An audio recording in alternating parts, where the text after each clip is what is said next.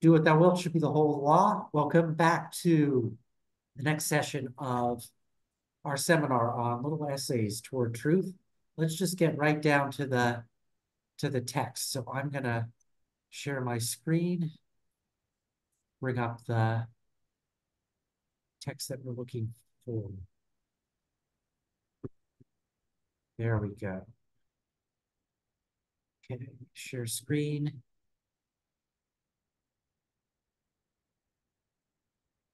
There we go.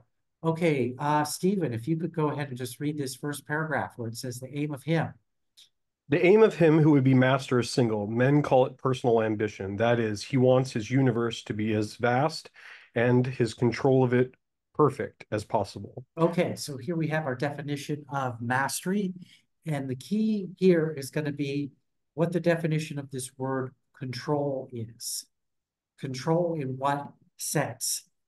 So let's go ahead now and Henry, if you could read the second paragraph. Few fail to understand.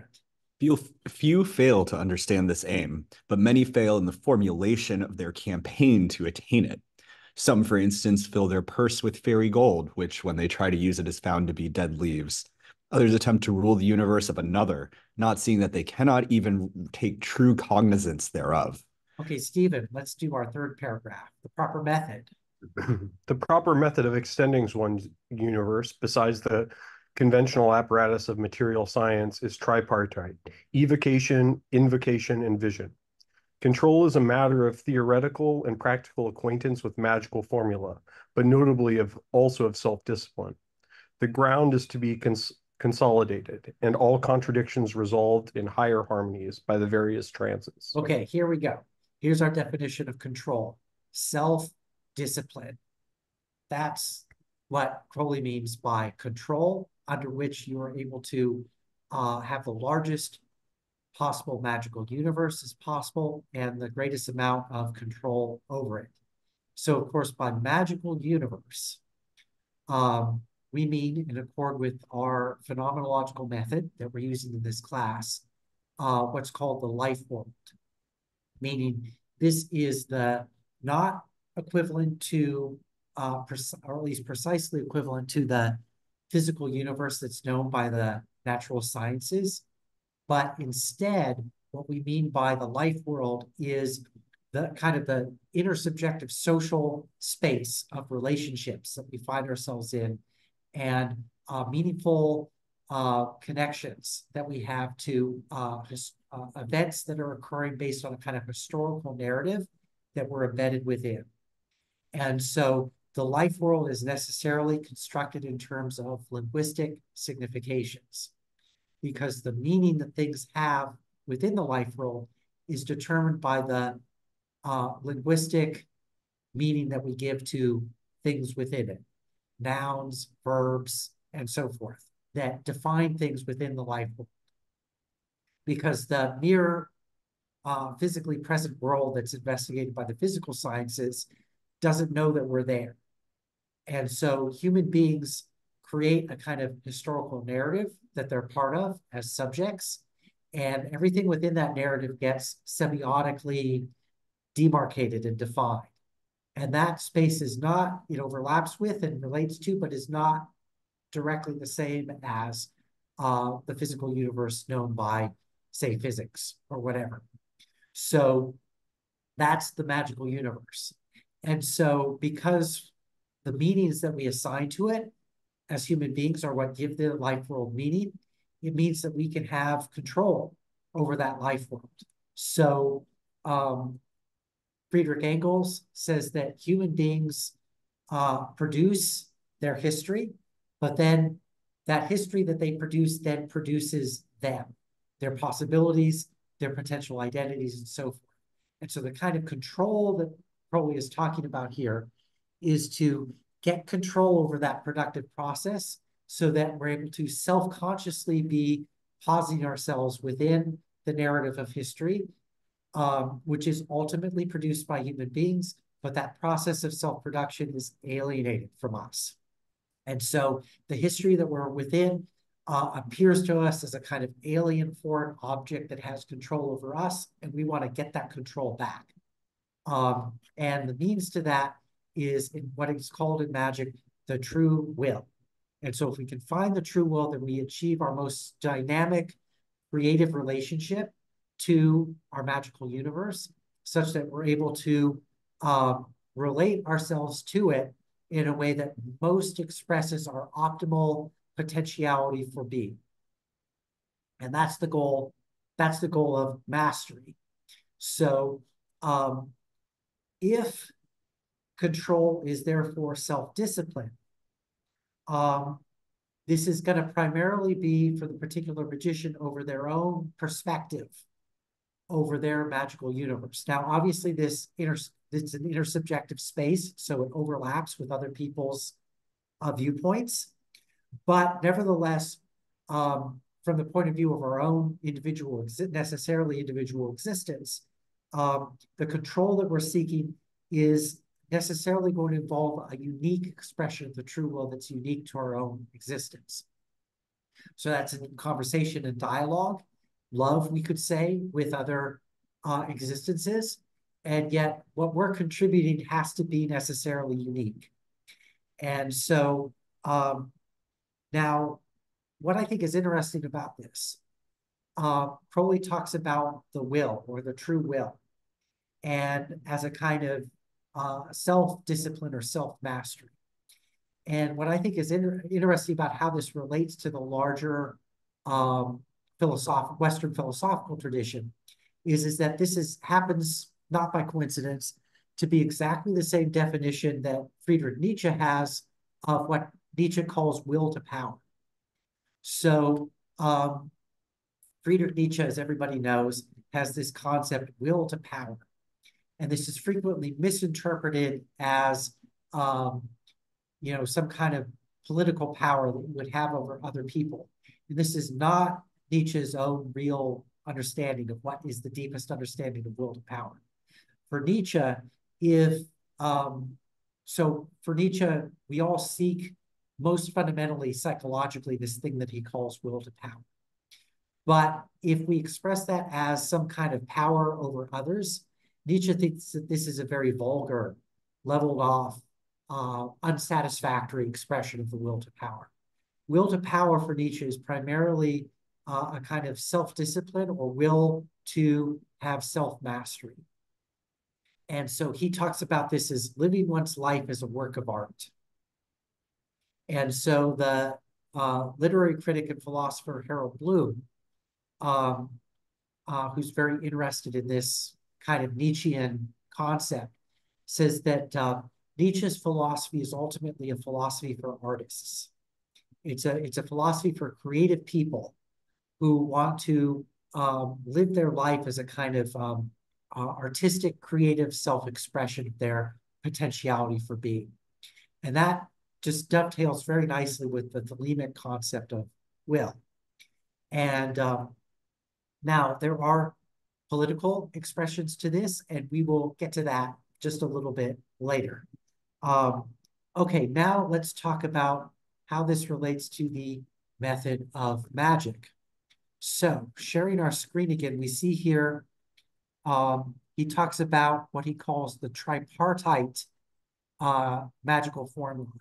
And these are three things: evocation, invocation, and vision. Vision here is synonymous with trance. So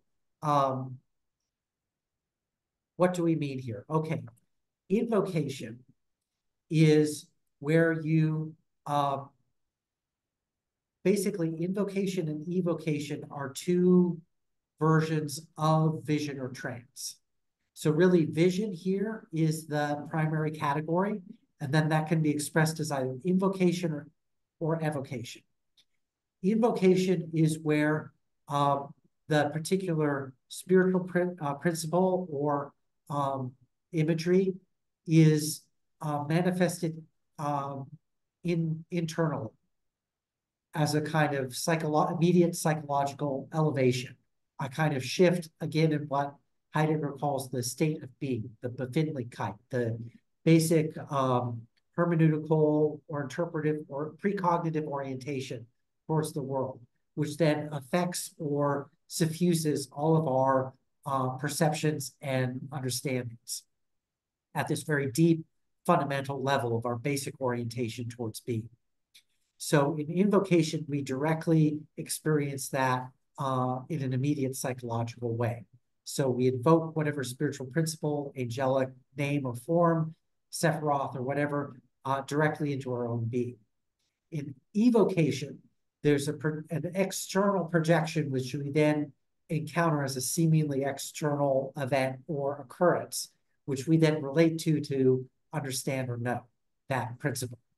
So, of course, the most familiar paradigm of this is like evocation of spirits, where you situate yourself in a circle, and then you have a triangle outside the circle where you imaginatively project the principle that you're evoking into the triangle. And then, for example, you might have some incense there that's sending up a lot of smoke, and then kind of like a Rorschach, where you have like an ink blot that you can then see an image in. With the smoke, you can then see the image of the spirit. Or you might just imagine that the spirit is in that triangle and talk to it. Or you could have this in a dream, or you could have a kind of waking dream, what Carl Jung calls the active imagination, where you just use your imagination and you imagine that you're talking to the particular spirit that you're evoking. And anybody can do this at any time. It's an ability that we all have. And this is formalized in magic through various procedures. Okay, these are all functions of vision, which is a version of, again, this overlapping category of trance. Okay, so trance obviously relates to the word transcendence. And this can be understood in two senses. So in one sense, there's a transcendence of a kind of ecstatic, affective manifestation, a kind of ecstasy of the self, where you're experiencing, you're brought beyond the limited sense of self to experience or intuit the self more in a kind of wholeness, beyond the limits of the immediate conventional ego experience, or of just the repetitious responses of the automatic consciousness. So this wholeness of the psyche, Kabbalistically, is called neshama, and involves a kind of unification of the ruach, which is our usual sense of ego self, and the unconscious, which is the nefesh. So when these two things are brought into a kind of wholeness or communication, neshama, or the wholeness of the psyche, is then manifested. This is what Carl Jung calls the self archetype, self with a capital S, which he defines as the wholeness of the psyche. And so this is what's being, the kind of projection towards this wholeness is what's being sought in trance. And when we can achieve that projection towards a kind of wholeness of the psyche, this is how the true will then manifests itself as what Freud calls the drive, as a kind of surplus or excessive manifestation in excess of just the immediate libidinal, automatic, instinctual responses. So that's one sense of transcendence. And then another sense of transcendence, which Crowley is talking about here in our passage. Let's bring it up again. He talks about the consolidation and how contradictions are resolved in higher harmonies by the various trances. So what that means is that there's a kind of consolidation or reconciliation of the contradictions within the psyche, what we might call, what Freud calls the complexes, traumatic hangups that we have that are limiting our growth in the development of the psyche. And through the invocation or evocation of the wholeness of the psyche, the manifestation of neshama, these contradictions can be reconciled and overcome and healed. And so we're able then to overcome the limitations that are created through the necessarily traumatic experience that we have as we're growing as persons, and then continue to grow. So how this works is that the most basic kind of linguistic semiotic programming of the psyche is what the psychoanalyst Jacques Lacan calls the imaginary with capital I. We've talked about this in some previous classes. And this relates to what we've also talked about, which is what's called in philosophy the transcendental horizon, which is the structuring, the linguistic structuring of the psyche, in terms of which we are then able to have the categories with which we are able to understand and encounter the world. Again, this idea of the phenomenological life world as a kind of linguistically constructed experience of a shared social world that has roles and narratives that we're participating in as an embedded subject. And all of that is linguistically structured, and that structuring within the psyche is, again, what's called either the transcendental horizon or this other concept that's the same concept, basically called the imaginary. And so we all inherit from our initial child socialization as children, a particular inherited structuring of the imaginary. But this structuring is in terms of, is traumatic in terms of the initial socialization, which is never even, which is never just harmonious. And so the imaginary has to be reprogrammed. We have to readjust it to more adequately fit our actual life experience. And this is what magic is able to do, because we're able to invoke our true will, which is a true will towards a kind of seeking of a wholeness of the psyche. And so this involves a kind of reprogramming, reassessment and readjustment of the neshama, of the imaginary, in terms of, again, of our optimal potential for being. And so this is what we're seeking and invoking in magic. And this is what trance allows us to gain access. It allows us to get self-conscious access to these deep unconscious layers of the self that we can then harmonize in terms of this more ideal magical mapping of the self. It's called the Tree of Life, which provides a kind of map that we're trying to conform or readjust ourselves in terms of, and then it provides a kind of map or model that allows us to harmonize ourselves in the terms of our, again, achieving a more optimal optimal state of our being. So this first occurs at a personal level, which is represented by Tifereth on the Tree of Life.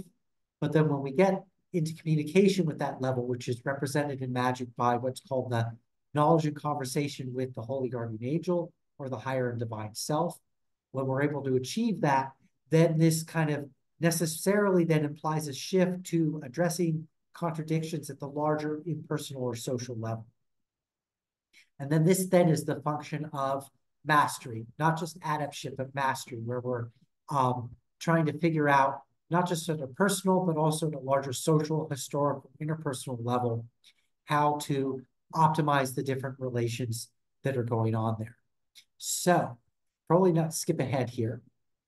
Probably then now talks about this here in this section. So, Hillary, you haven't read that. If you could pick up where it says then, it is then no more than simple good sense.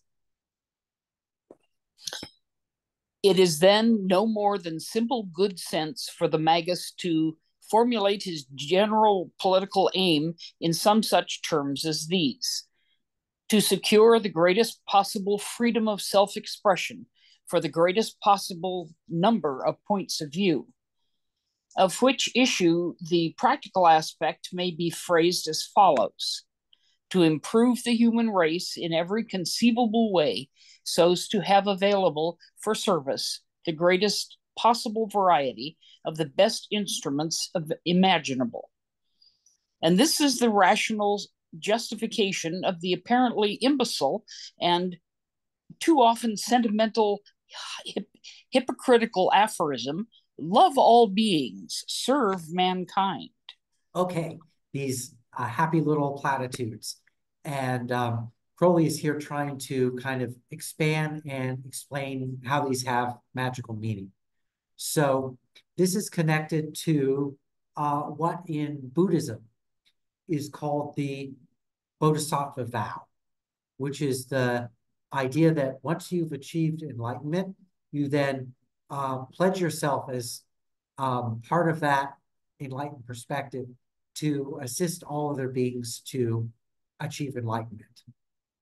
And this, therefore, is in a way the purpose of enlightenment beyond some kind of immediate selfish or ego. In other words, enlightenment is not just for you, it's for everybody. It's the basic possibility that all sentient beings have, which is this possibility of enlightenment or illumination, or to receive the lux, the Gnostic light, to understand that we're all divine beings, that we are ourselves the ground and source of meaning in reality, that we can optimize that possibility of our being. And so this is, of course, something that functions interpersonally. It's a goal that's necessarily social, because part of what you discover as you're achieving enlightenment is that you're an innately social being. And in fact, Aleister Crowley, like Friedrich Nietzsche, like Karl Marx, like all kind of serious modern Western philosophers, understands any concept of individuality as innately social. So the uniqueness that each of us has as a kind of individual is a uniqueness that is also at one and the same time fundamentally socially expressed, that we're outwardly directed in terms of our being. Martin Heidegger expresses this by saying that Dasein, or human existence, is fundamentally, he says, ecstatical. Ecstasis means to be out of oneself, that we're always projecting in our ways of being skills and practices that are always already related to a social milieu of goals and practices and projects that are always occurring within a intersubjective social life world that involves other existences. So we can't not be social in our sense of self-identity and our aims and purposes. And what happens as we're seeking on the magical path is that this becomes more and more explicit. So as we're going inward, we're actually going outward at the same time, and vice versa. So these two directions are, in fact, the same. And this is the realization that then occurs. Personal enlightenment is always interpersonal enlightenment at one and the same time. Now, this is also represented in the Rosicrucian Manifesto, the Fama Fraternitatis, this famous text from the 1600s, where, if you remember, it says in that text that the Brethren of the Rosy Cross profess only to heal the sick, and that gratis, meaning for free. And that links the purpose of the AA, which we'll recall includes and folds within it the Order RC, the Order of the Rose Cross. The purpose of the AA is the enlightenment upon all planes of the whole of humanity. And those who do not share in this goal are outside of the Great Order.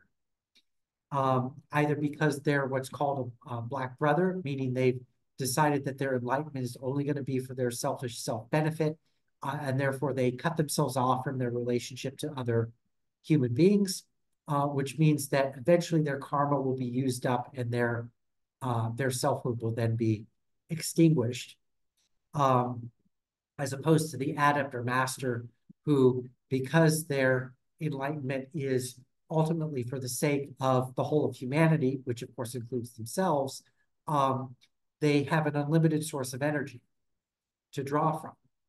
And so therefore, rather than exhausting their available stock of energy and disintegrating, they are able to, in some sense, extend their being to infinity and achieve a kind of impersonal immortality. the Black brother excludes themselves from that possibility.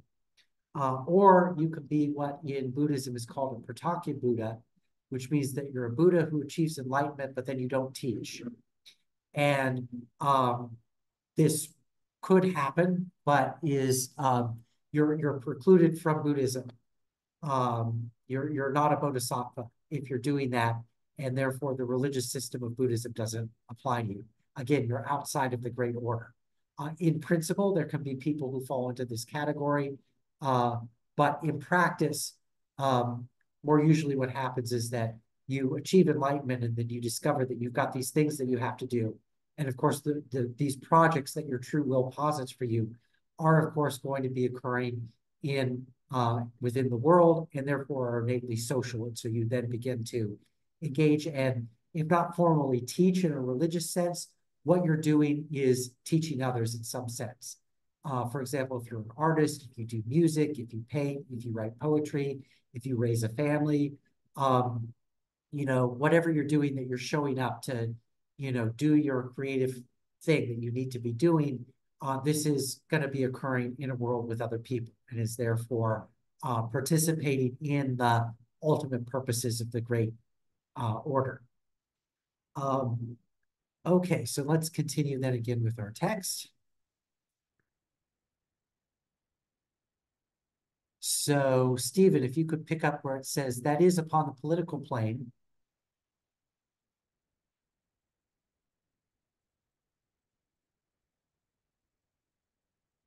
I don't know if Stephen stepped away. Henry, if you could pick up where it says, that is upon, oh, Stephen, you're there. Okay. Sorry, I realized I was reading and I was on mute. It's all good. Just pick up where it says, that is, etc. That is upon the political plane, for also these two phrases contain one, the magical formula, which is key, alike of invocation and trance; two, the implicit injunction to make clear the way of the magician through the heavens by right ordering of every star. The word serve is indeed misleading and objectionable. It implies a false and despicable attitude. The relationship between men should be brotherly respect, which obtains between noble strangers. The idea of service is either true and humiliating or false and arrogant. Okay, let's break down that very interesting paragraph here.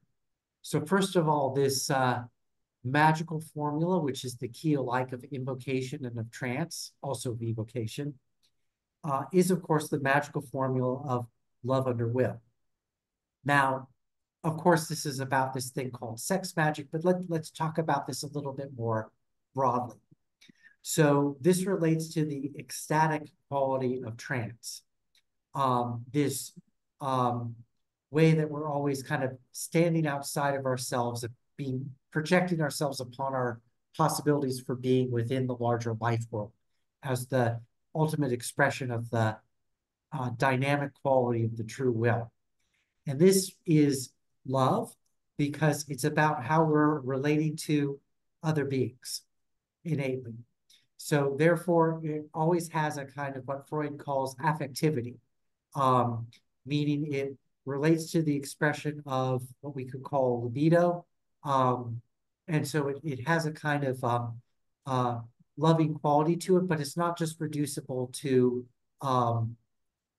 sexual love. Freud's basic theory is that all human relationships, all affectivity, all investment of the psyche into relationships to its objects of experience is grounded in libido and is therefore grounded in a kind of love, in a kind of seeking for relation with the other. And that applies to all relationships to objects that the psyche has. That it's our fundamental nature of our being, you could say, to seek relationship with the other, to seek a kind of intimacy that takes us out of ourselves and makes us, again, seek a kind of larger quality to the magical universe. And so this then connects the personal and interpersonal aspects of trance, which again are discovered to really be just flip sides of the same coin. They're really the same. And so love is the affectivity, libido is the bliss or ecstasy that we experience in the moment of intimacy with the other. What Lacan calls jouissance a kind of ecstatic, blissful quality, which is fundamental to the psyche, that no matter what our, it's a fundamental thesis of psychoanalysis that all psychological states have a kind of affectivity that underlies them. Because as phenomenology posits, all mental states have a kind of intentionality, a kind of aboutness to them, meaning that all conscious states are about something, have a kind of content to them. And that aboutness of all mental states has an affect or affectivity to it. And so therefore has a kind of love, if you will, to it. And again, it's love under will because it again has this directed quality. We're directed towards some object of our intentionality. And so therefore, it's our very nature to be expressed in what in the Book of the Law is called love under will. And so this blissful quality of love mediates all planes with each other. Physical and biological pleasure is brought in connection with personal or mental affection. And then interpersonal relationship or social relationships or intimacy with others. And then finally, the transcendental horizon of being with a capital B, which is then recognized as being innately social in quality and therefore the nature of love. So therefore, the true will is always a will to love. And so that's why do what thou wilt shall be the whole of the law always is also expressed in its necessary corollary, love is the law, love under will. These two statements go together, and this is, of course, symbolized in magic by the equivalence via gematria of the Greek word for will, which is thelema, and the Greek word for love, which is agape, which both add to 93. So that means these two things are magically the same. And then whenever we say 93, when we greet somebody else, it's a kind of shorthand for the two expressions. We're stating that this is the goal of the great work, is love. We work in love, for love, to accomplish love. This is the purpose of the great order. And this is what trance gives us access to. And this is what we're always invoking in magic. So this is why the Black Brother is a kind of anathema, because they're turning against love, which means they're turning against relationship in their selfishness. And so therefore they're in a sense negating their own true nature. And so therefore they will only in the end destroy themselves. And so therefore it's an ultimately self-defeating goal. Okay, then this other point, the relation between people should be the fraternal respect which obtains between noble strangers. Okay. What's going on here is that always talking about a kind of democratization of aristocratic dignity in the new eon. In other words, we're all kings and therefore should respect each other just like something like the aristocrats of the old eon would have a kind of regard or respect for each other. We should all hold ourselves in the highest degree of self-respect, and we should extend that same respect and dignity to all other human beings. And so this is in contrast to the tendency in modernity for everything to become vulgar and common and for social relations to be leveled off. And for everybody to treat each other like dumb commoners. And Crowley is saying we shouldn't do that. Instead, we should treat each other like the nobility in the past treated each other, but that this should be extended universally. So that's what he means by noble strangers. Even if you don't know who this other person is, because of course everybody is kind of unique, and therefore you can never fully know another person the way that you can know yourself. But nevertheless, you know that all other human existences that you encounter are uniquely divine beings, and therefore are possessed of fundamental dignity and should be respected as such. And so therefore I claim that democratic norms are therefore deeply appropriate in a thelemic context, and that authoritarianism that defeats these norms is therefore ultimately unthelemic. So, but anyway, that's the political argument that I think is most appropriately read in these kinds of texts by Crowley.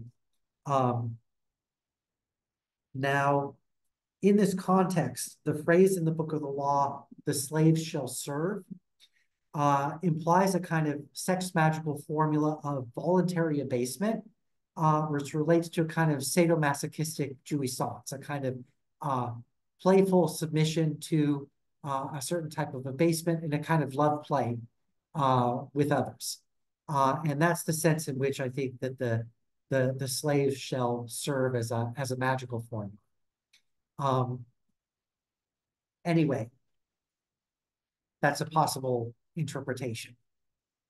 Now, what we're going to do is we're going to skip the rest of this chapter where Crowley kind of waxes on and says some good stuff, and that's for another time. Let's now make sure that we're able to cover this other chapter in the time that we have, which is on trance, which is, of course, the key concept of the book as a whole, which is why it's a little bit unfortunate that it's not clearly defined in this chapter, in my opinion. But nevertheless, based on what has come before, it is possible to clearly understand what's going on in this description. So, Henry, if you could read this first paragraph here. The word trance implies a passing beyond. Just insert the word "of" here. This is an abbreviation for some Latin phrase, but just put the word "of" there. Of the conditions which oppress. The whole and sole object of all true magical and mystical training is to become free from every kind of limitation. Thus, body and mind in the widest sense are the obstacles in the path to the wise. The paradox, tragic enough as it seems, is that they are also the means of progress. How to get rid of them, to pass beyond or transcend them, is the problem, and this is as strictly practical and scientific as that is eliminating impurities from a gas or of adroitly using mechanical laws. Here is the inevitable logical flaw in the sororities of the adept, and that is bound. I think that's supposed to be he. That They are bound. That they are bound by the very principles which it is his object to overcome. And on him who seeks to discard them arbitrarily, they haste to seek a terrible revenge. Okay, obviously that's a misprint. So this is the theme of self-liberation, which is basic to magic. And this is self-liberation from what the Book of the Law calls restriction, which is the word of sin, or missing the mark. And we're trying to escape from the conditions that oppress. Let's see. Object is to overcome them. But oppress what? Which oppress the free creative actualization of our authentically human potentiality for being. Now, I say authentically human, meaning that the liberation that we're seeking is not from the conditions of the possibilities of this world in favor of some other world, like that we're going to achieve salvation in like heaven after we die, or something like that. But rather, we're seeking liberations of human persons within the framing of their own history, but where that very enframing can, under certain circumstances, also be mutable. In other words, how much and in what ways that the framing of our experience itself, not just our experience, but the framing of that experience, not just our history, but the conditions of that history can be modified, is something that can't be determined abstractly ahead of time, but only practically and contextually. And this is what Crowley is then saying in the next paragraph, which, Hillary, if you could pick up where it says, "it is in practice." It is in practice, not in theory, that this difficulty suddenly disappears. For when we take rational steps to suspend the operation of the rational mind, the inhibition does not result in chaos, but in apprehension of the universe by means of a faculty to which the laws of the reason do not apply. And when, returning to the normal state, we seek to analyze our experience, we find that the description abounds in rational absurdities. So this faculty that he's referring to, that's neshama. That's the access to the transcendent, self-conscious access to the fundamental structuring or programming of the psyche, the imaginary. And so we're able to then get access to that and then reprogram that, which can then reprogram or change the frame, the state of being within which we're able to perceive or understand our experience. Now, the key phrase here in this paragraph is to take rational steps to suspend the operation of the rational mind. Notice the reduplication of that. Rational steps to suspend reason. In other words, appeal to the infallibility of intuition or faith has no place in this process. Rather, Aleister Crowley is describing the realization of innate negative quality of the operation of our minds. Namely that our reason is incomplete. Our rational understanding of the world is incomplete. But if we can grasp that, we can then, as it were, we can find the kind of hole in our mind and then project ourselves through that hole to then discover the, transcend that limited perspective and then grow ourselves. So let me put this another way. So there's this innate negative quality of the operation of our minds. And what we're trying to do is recognize our incompleteness and then project ourselves towards a kind of implicit wholeness of the self with a capital S in terms of the true will, but based on this very incompleteness of the phenomenal self. In other words, for us to project ourselves towards a kind of psychological wholeness, we have to first understand and recognize that we're incomplete in terms of our immediate rational capacities. And then the means of this projection is necessarily linguistic, which is, of course, conventional. So he says the law of the mind, this is the law of association, of reason, of the use of language to understand, is the sole substance of the universe as well as the sole means by which we apprehend it. There is therefore no true antithesis between the conditions of trance and those of rational thought or perception. We say that in chess, a knight traverses the diagonal of a rectangle measuring 3 squares by 2, neglecting its motion as a material object in space.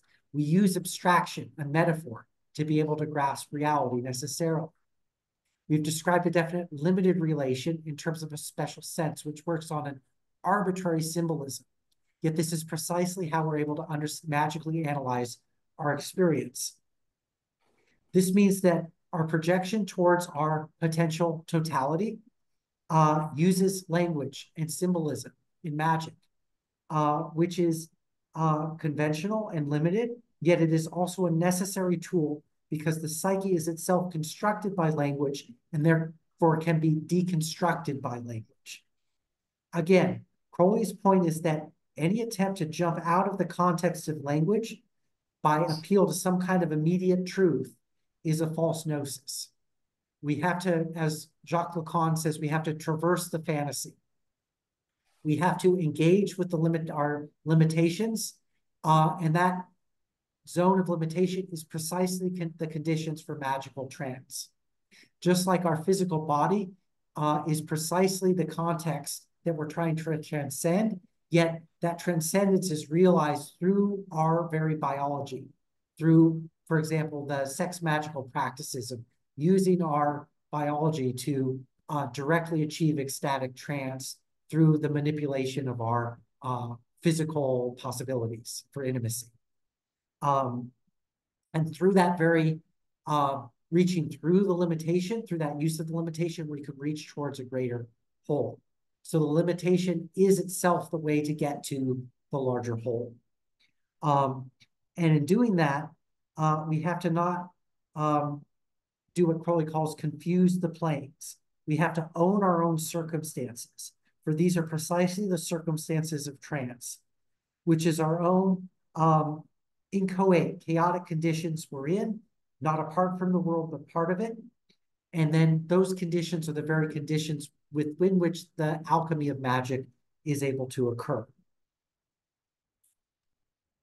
And so another way to put this is that our incompleteness is in fact an openness to being, with a capital B, in terms of which the authentic existence of the true will becomes available for our discernment as a radically contextual possibility of our being, which can never be completely alienated from us.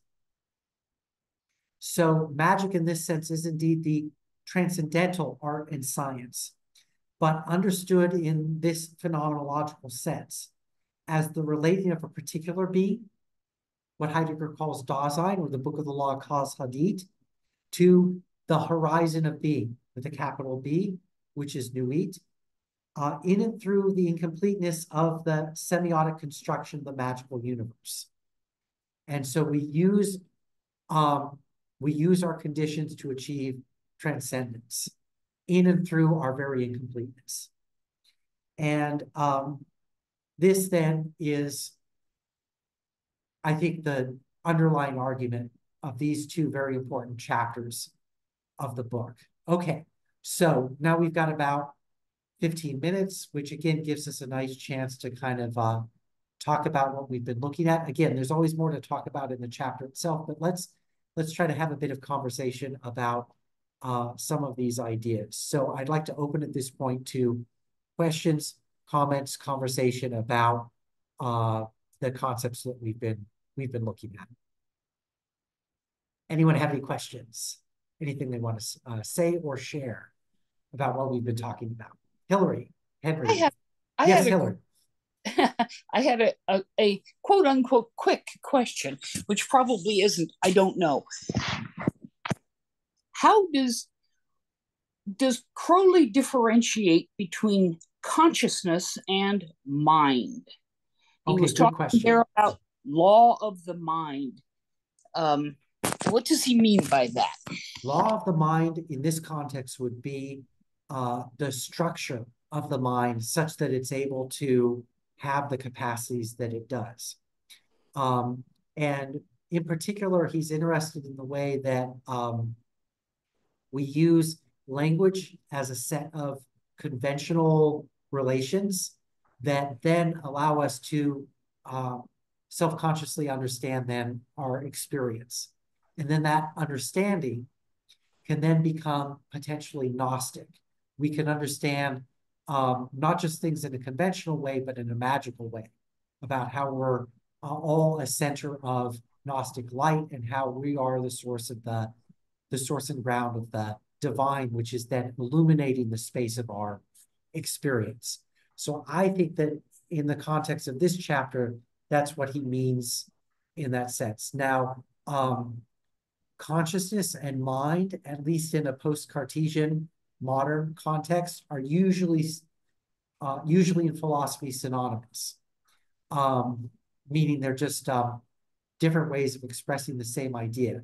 Now, if we're seeking a little bit more precision in terms of what we mean, I think that we could get a better definition that comes again from our phenomenological method, which is that in phenomenology, consciousness, which is the quality of mind, is defined in terms of what's called intentionality, which is defined as a kind of aboutness of consciousness. In other words, consciousness is always a state in which it is about something. It has some kind of content. So there's no such thing as consciousness just by itself without something that's in or that consciousness is about. So now consciousness can also potentially be about itself. And this is what the yogi is trying to achieve in samadhi. to kind of reflect consciousness back on itself. And so you have a kind of intentionality where the intentionality is directed at the structure of intentionality itself. And if you can achieve a kind of one-pointedness of this, this is what's called dhyana or samadhi, but that's a specialized state that, deserves its own kind of discussion. Usually what we mean by consciousness is that I have some kind of awareness of something that could be an object of external perception, or it could be some thought that I'm having that has some kind of symbolic or semiotic or linguistic content or aspect to it. And one of the important discoveries of modern philosophy is that when we're cognizing external objects, we never just have a kind of bare experience of an external object. There is always some kind of linguistic contextualization of that object in terms of which we're able to understand it as an object. Martin Heidegger's way of putting this is to say that when you see a tree, you know that the only way that you're able to see a tree is if you already know what a tree is, which is a noun that you learn as part of your linguistic socialization. So it's in terms of language that we're able to experience what's happening around us as having the particular structure that it has.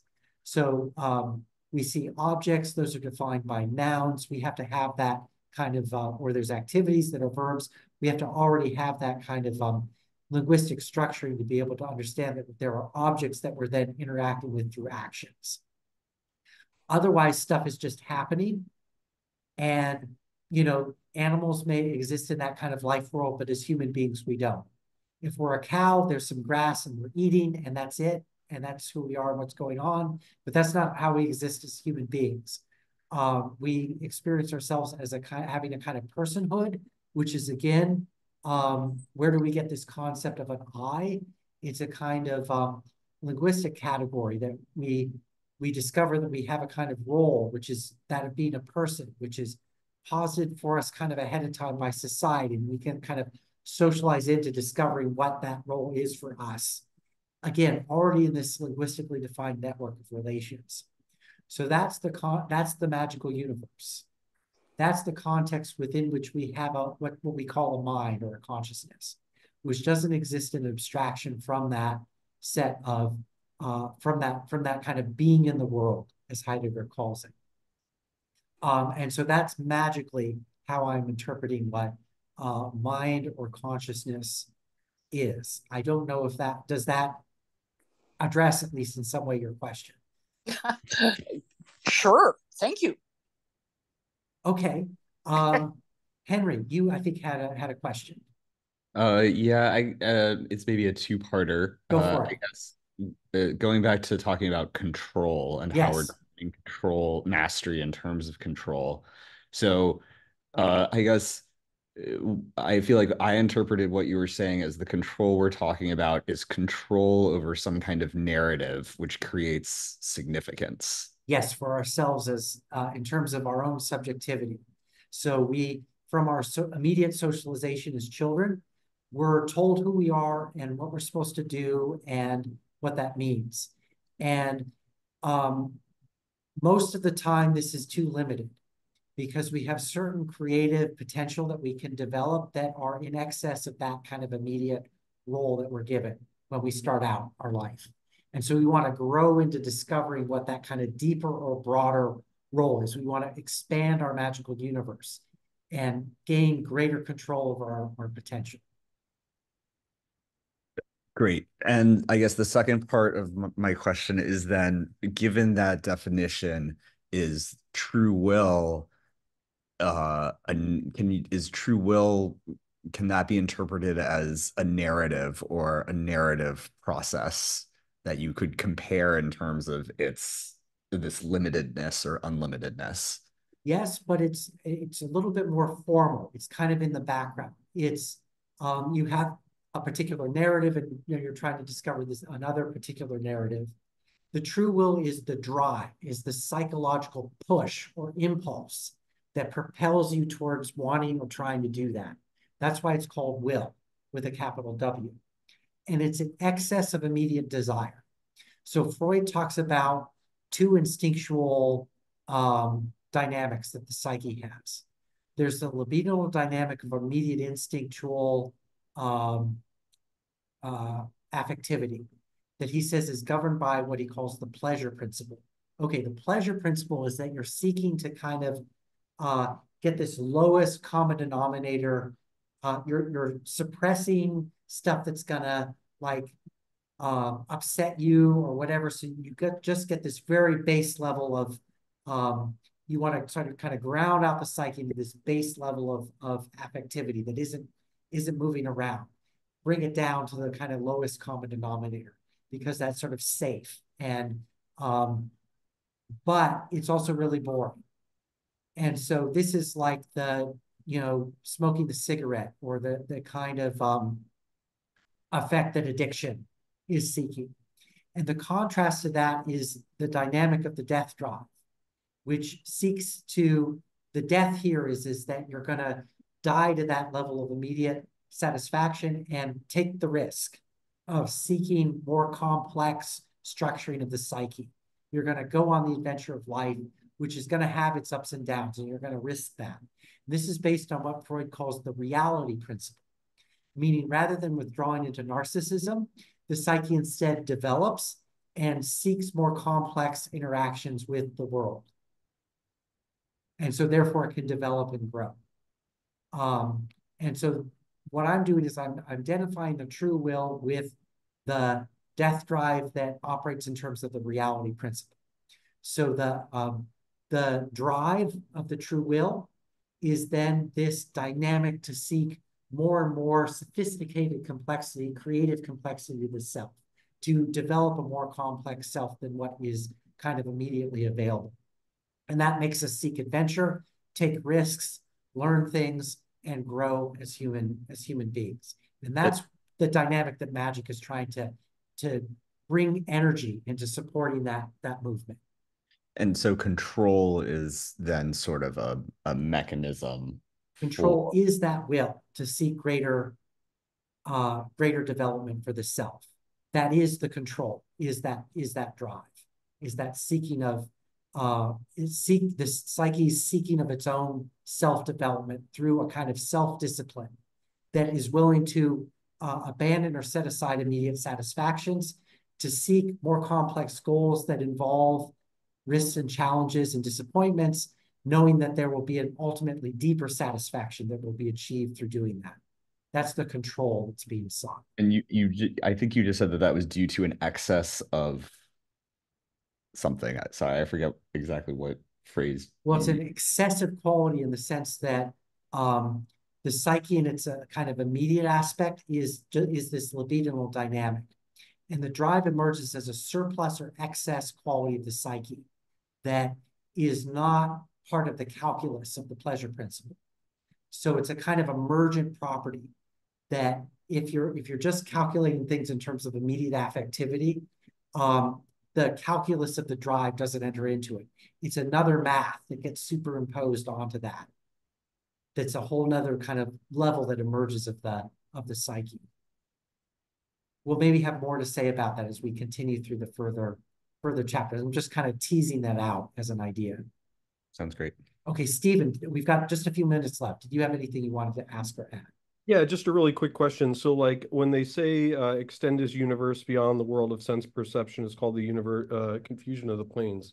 Is that talking about, can you elaborate more on like what that means? Is that actually going beyond the normal sense perception, but not being in this? Sense perception is just the immediate stuff that you're seeing around you, but your being extends radically beyond that domain. So your memory extends to the past and gives you a narrative of what's gone before. You can posit goals in the future that are not part of your immediate sense experience.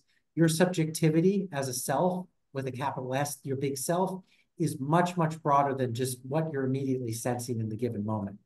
And so in that sense, the true will is trying to get you in contact with that bigger self. I see. Okay, anyway, that's, I think, the point that Crowley's making. We're come up on 4 o'clock, so we're going to have to wrap this up. Thank you, everybody, for joining me again for this week, and we're going to do this again next week. We're just going to keep going ahead with this book. Lots of more interesting philosophy to talk about. So thank you, everybody, for joining us. I'm going to end this recording. Thank you, everybody. Love is the law, love under will. 93.